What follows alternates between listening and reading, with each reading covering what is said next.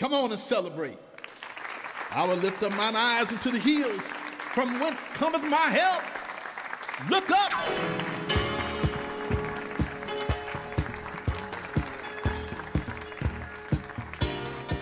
Harmony Missionary Baptist Church, Los Angeles, California, a historical landmark celebrating 80 years of global ministry. The service is in progress. Dr. Harold T. Johnson, Sr., pastor.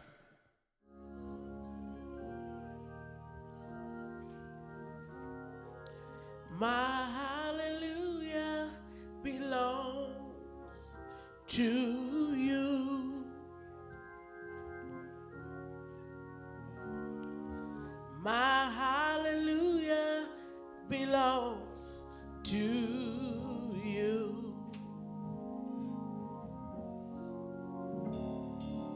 My hallelujah belongs to you.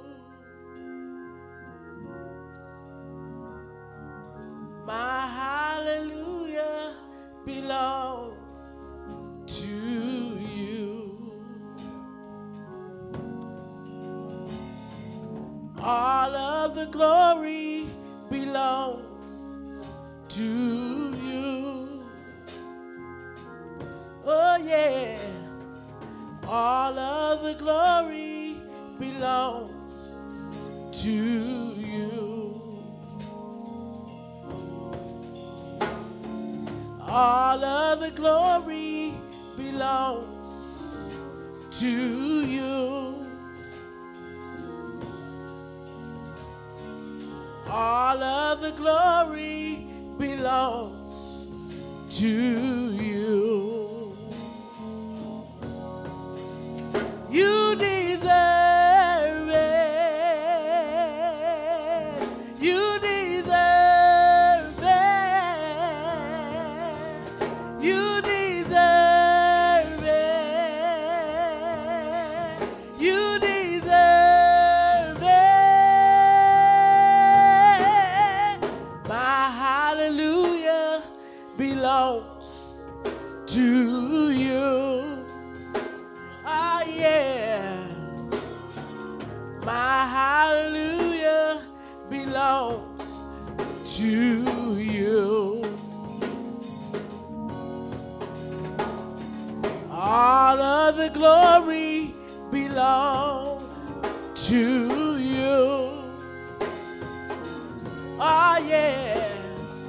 All of the glory belongs to you. You deserve it. You deserve it. You deserve it. You deserve it. So I say hallelujah, hallelujah, hallelujah, hallelujah.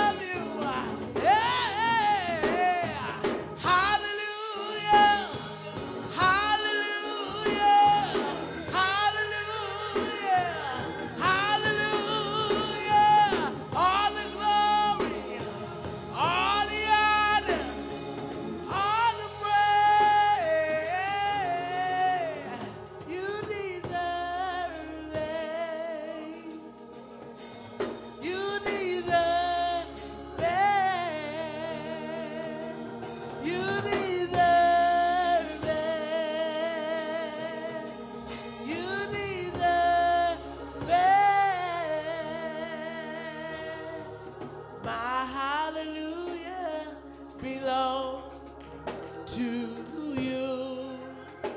Oh, yeah. My hallelujah belongs to you.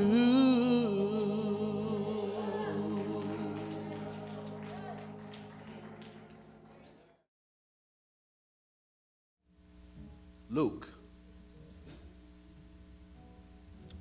24, starting with verse 4 on this Communion Sunday. Amen. Luke 24 and 4. I want to read a couple of verses. Amen. And it came to pass, as they were much perplexed, thereabout, behold, two men stood by them in shining garments. And as they were afraid and bowed down their faces to the earth, they said unto them, Why seek ye the living among the dead?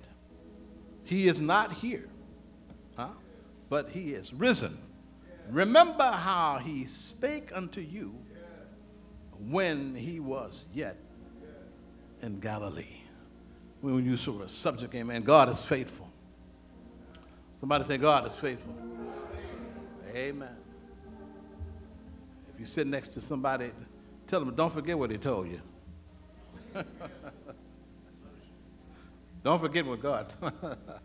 God is faithful. Can I get a witness? How many of you know that God is faithful? Anybody know him? Do you remember the desires and dreams that God has put in your heart, and God's Holy Spirit has spoken to us and is showing us how we are going to accomplish those visions? Anybody got any visions and dreams that the Lord has placed in your heart? Hey, can I get in with this? And how we see our challenges turn into victories, how we beat the addiction, how God has sent the right people in our lives, and how we beat the odds. We didn't become another statistic. Can I get a witness? At one time, we were confident. We knew that it would happen. We were praying and believing passionately. It was going to happen. The Lord was going to do it. But for some of us, as time went by, it took longer than we anticipated. We went through disappointments, and the people we depended on didn't come through for us. Well, the medical report didn't come up good. Negative thoughts began to play louder and louder in our heads, and now we're thinking it's never going to work out. Now we're thinking we're never going to get well. Now we're thinking we're never going to get that job. Now we're thinking, we'll never see our family back together again. Too often we let the noise of negativity drown out the Holy Spirit speaking to us. Can I get a witness? And if we're going to stay in faith, we've got to remember what God has said. Remember what God has promised. Go back to the promises. Go back to the time when the Holy Spirit spoke to you in those quiet hours. You know, sometimes the Lord speaks to me, and I can't put my hands on it, but it's sometimes between midnight and twilight, amen. I can't put my hands on what time, amen. But when the Lord speaks, can I get a witness? Go back to the promises. By the time when the Lord spoke to you in those hours, start thanking God for what he told you. You need to start declaring what God has promised you. Can I? Come on, declare favor. Declare it, amen. Declare victory. Declare healing. You've got to keep your faith stirred up. Stir up your gift. Can I get on with it? You got to remember those promises and keep them on the forefront of your mind. Can I get a witness? I talked to a witness. Sister Johnson and I was talking, amen. I'm going to start attending MIT. I'm going back to college, amen. I'm going to, amen, to learn how to edit movies. I want to do something new. Can I get a witness? Oh. What? Hello, yeah, amen. Amen. And God has put it there, amen. And I'm going to do it. Can I get a witness? If God put something on your heart, do it. Can I get a witness? God is faithful. The Lord doesn't tell us something and the Holy Spirit fall short. God is faithful. Old Testament and New Testament, the scripture says God promised. And when God promises you something, you can say amen. If God said it, then you can depend on it. It may not happen on our timetable or the way we think it should happen, but what God promises is on the way. He may not come when you want it, but he's always on time. He's an on-time God. Oh, yes, he is. It's easy to believe when things are going way, but most of the time the promises don't come to pass without a test. If you sit next to anybody tell them the promises don't come without a test. You can whisper, amen, you didn't know that, did you? When you are under pressure and you don't understand why it's taking so long, why those people didn't keep their word, you'll be tempted, amen, to be frustrated. Don't live in the state of worry. Can I get a witness? Don't live in the fear because you are being tested. Can I get a witness? The enemy would love for you to forget what God has promised. The enemy would love for you to be caught up in what's happening around you. Can I get a witness? We've got to remember that we still got so much more to come. Can I get a witness? The economy, let me say this, is not our source. God is your source. We are connected to a supply line that will never run dry. Remember in John 4, at Jacob's well, Jesus told the Samaritan woman, whosoever drinketh of this water, shall thirst again. But whosoever drinketh of the water that I shall give him shall never thirst. Can I get a witness? But the water that I shall give him shall be what? In him. A well of water, springing up into everlasting life. Can I get a witness here? This economy is not our source. God is your source. And we are connected to a supply line that will never run dry. Believe it or not, amen, God is faithful. There's always something.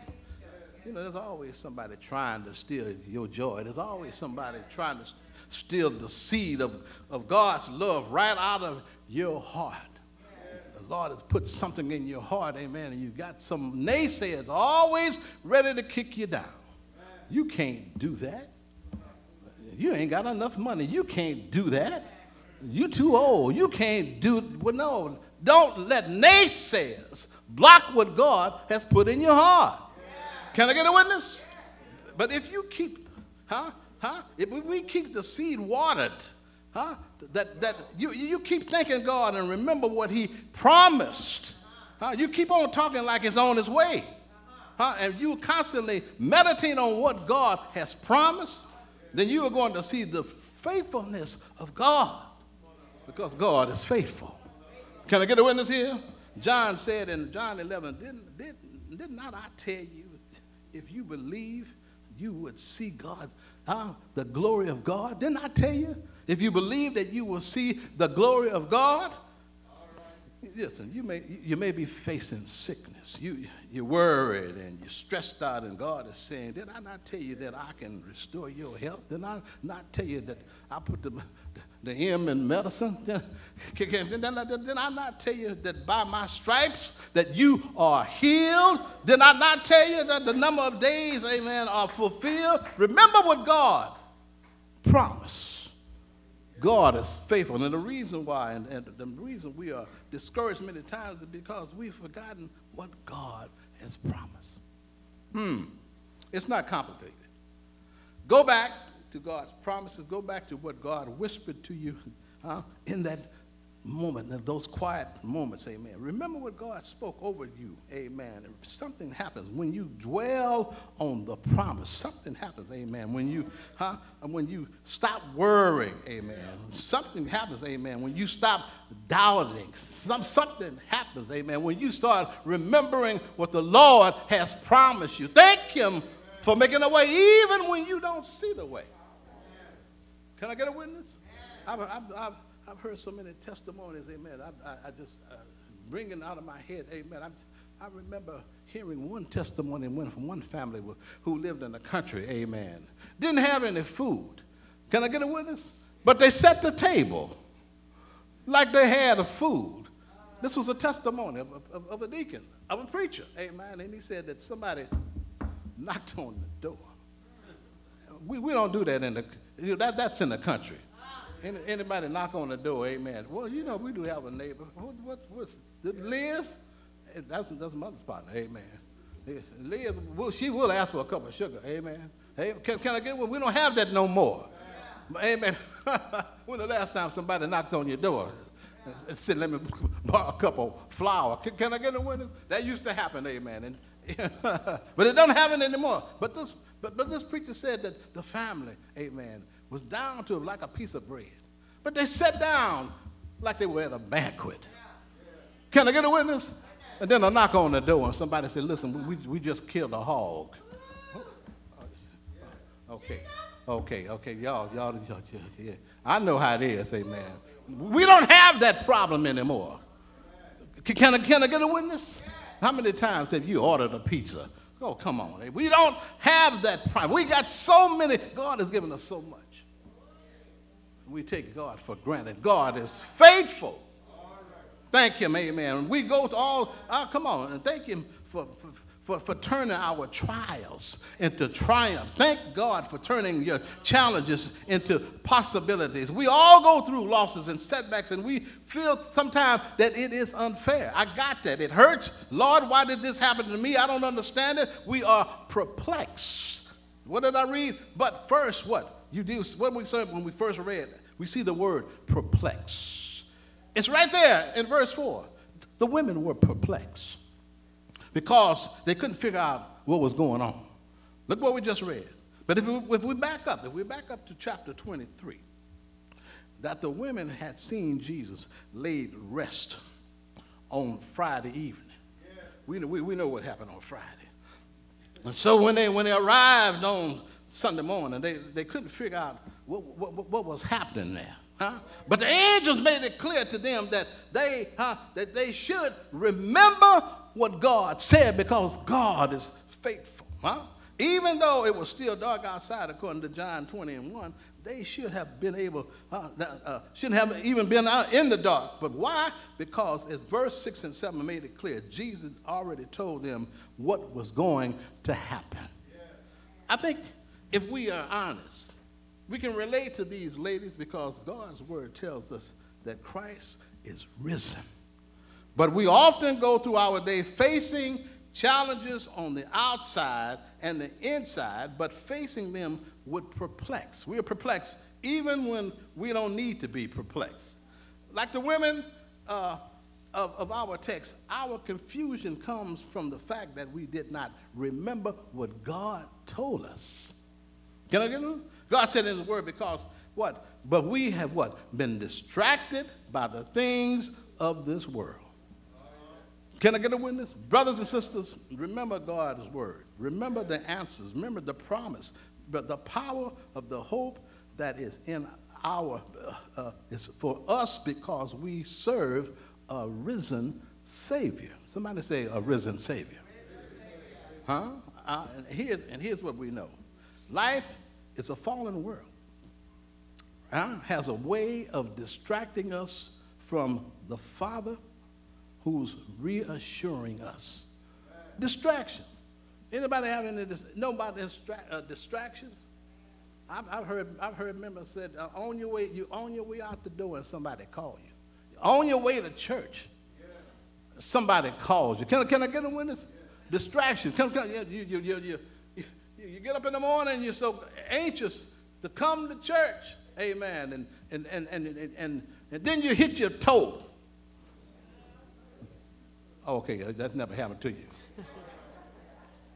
And you know what you said. You said more than ouch. I'm talking about distractions. Okay, amen. Huh? Here's what we know. Life is a fallen world, has a way of trying to distract us from the Father's reassurance. Our enemy wants to convince us that things are not going to happen for us right now. But we also know that Jesus was raised, and is alive. We serve a risen Savior. Huh? Remember what Jesus said. The Son of Man must be delivered into the hands of the sinful man and be crucified, and on the third day rise again. But verse 8, look at verse 8. Verse 8 said, and they remembered his words. You know, our lesson, amen, this past on recharge was about the prodigal son. The prodigal son, he remembered. He came to himself. He remembered. Can I get a witness? Yeah, come on. And my father's, guess it is. Huh? The servants are eating better. We had that moment. Can I get a witness? When we know we were wrong. We know that we were all going in the wrong direction, but we remembered. Oh. Look at verse 9. When they returned from the sepulchre, amen, and told all things unto the 11 and to all the rest, they didn't stop with just telling the 11 disciples. They told everybody. We have no reason to be perplexed because in light of what he predicted and fulfilled, amen, we can personally know our risen Savior Jesus and his power. There's power in the resurrection. What? Because we can walk in a new life because of the resurrection. We have a reason to be happy, amen, and live a joyful life. We have no reason to be perplexed anymore. Remember what God has promised. Remember that the risen Savior has given people power to overcome the enemy, to overcome hatred, to overcome racism, to overcome stupidity, will not defeat God's people. Can I get a witness? And because of what Christ did, we can walk in a new life. Not a life of just yesterday. We can walk in a newness of a redeemed life today. If anybody asks you who I am, tell them I am redeemed. And did you know that Christian people are not perfect? Did I tell you something that you didn't know? Yeah, we are not exempt from trials of life. The world is watching how God's people handle their problems. Y'all need you need to know that, amen. The world is watching how you handle your problems, Sometimes distraction come and we just downright get ugly, amen. Come on. I was sitting. I didn't make a turn because I didn't want to just run through that, amen. Ever since that bad accident, I've been conscious of, you know how we do when the light turns yellow. You know, sometimes we hit that gas to, But since that terrible accident happened, I don't do that. You know, when I see that yellow, I start slowing down. But the people behind me, they start blowing. They don't want to slow down. Can I get a witness? I don't care. Amen. I'm too old for that. Amen. When I was younger, amen, I ain't trying to do that. And I stopped the other day. And the man behind me in an SUV, he honked on his horn, and he was just, and you could just tell that his horn was cursing me out. He was, and he was, and I looked in my rear window, amen. I had no problems as long as he didn't get out to God. Okay. And I know you've been in that situation. Can I get, but, amen. But we are not exempt, amen, from the trials of life. And the world is watching how the people of God handle problems and how we handle just right ugliness. Can I get a witness? We are in the spotlight. Family, I was watching on the TV show. I'm gonna get ready for communion, amen. I was watching on the TV show two amazing people on the trapeze. Y'all remember that? Swinging and twirling through the air and making a connection by grasping each other's wrist, amen. And the show was breathtaking. The audience would just gasp at every time that they would nearly miss. And finally, they did miss. And the screams from the audience ended with a big sigh because there was below them a net to catch them. You feeling me? And when they fell, they jumped up and bounced back and climbed up the ladder and grabbed a hold to the trapeze and started whirling and twirling again. Can I get a witness? You see, when we live in Christ, the world is watching us. Just like those people I was watching on the trapeze, the world is watching our whirling and our twirling. Can I get a witness? And they are watching how we live and how we love and how we treat one another. But what happens when we slip? Has anybody ever slipped? Come on now. Come on, you. Some of you slipped right in the parking lot. I heard somebody tell me, you're going to make me lay down my religion. Right in the parking lot. I heard you say it. Have you ever slipped?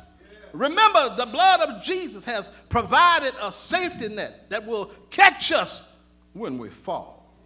A safety net of forgiveness for all of our transgressions. Well, the blood of Jesus has provided a net that will break our fall of destruction and defeat.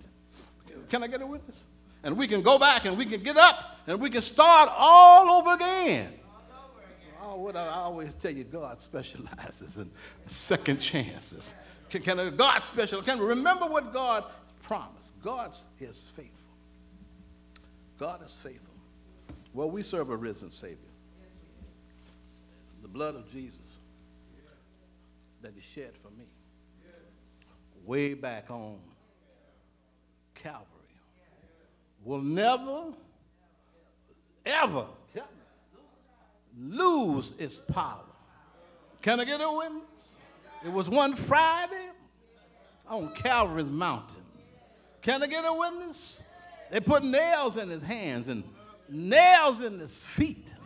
Can I get a witness? And finally, He put His head down and the Savior died.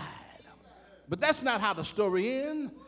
Can I get a witness? 3 days later, He got up again with all power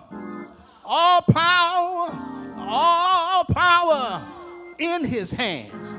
But that's not how the story ends. He's coming back again. He's coming back again. If I were you, I'd get my house in order. Are you ready to receive Jesus? Do you know Him? Have you tried Him? Is there anybody here? Know my Lord.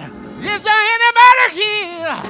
Tried my Jesus. Is there anybody? Is there anybody? Oh! Do you know Him?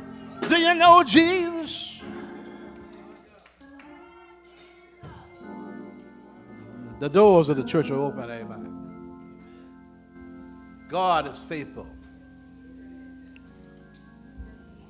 Will there be one, amen?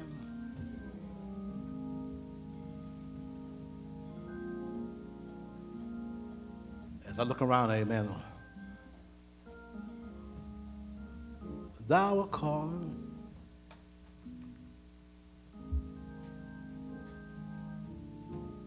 Do not pass me by. Pass me not. Pass me not, oh gentle Savior. Will there be one? The doors of the church are open, amen.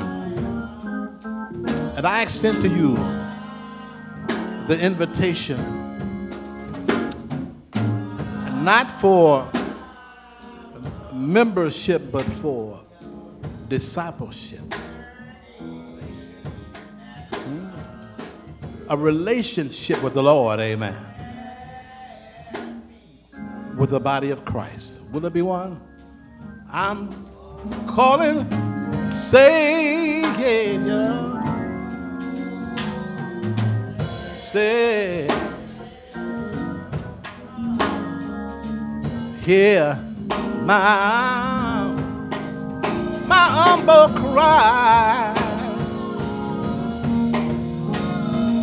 Why on others thou art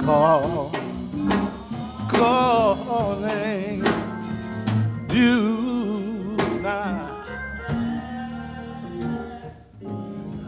Maybe someone is in special need of special prayer. Amen. How many are praying on a situation? And I mean, you've been putting some overtime prayer on a situation. Get it in your mind right now. Get it in your mind. What have you been dealing with? Father God, in the name of Jesus, you already know. You already know what we're going through. You already know what we're dealing with.